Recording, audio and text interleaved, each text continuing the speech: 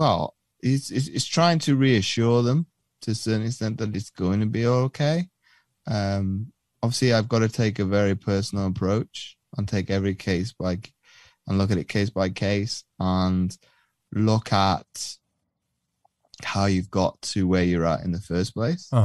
Because the goal and the result of everybody say they want to lose 30 pounds is the same, but how you got to the position of being 30 pounds overweight is going to be completely different. It could be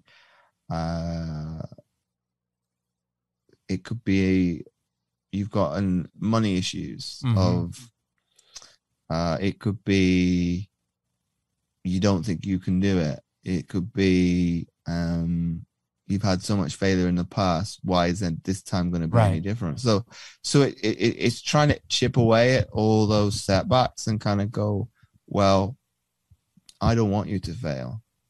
I'm not going to let you fail.